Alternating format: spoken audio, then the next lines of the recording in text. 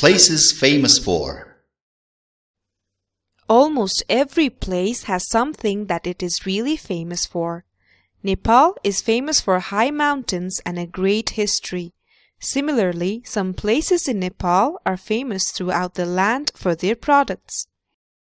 Kaski is famous for pashmina.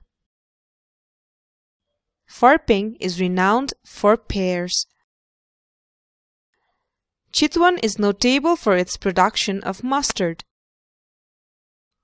The oranges of Pokhara, Thankuta and Gorkha are known to be the tastiest in Nepal.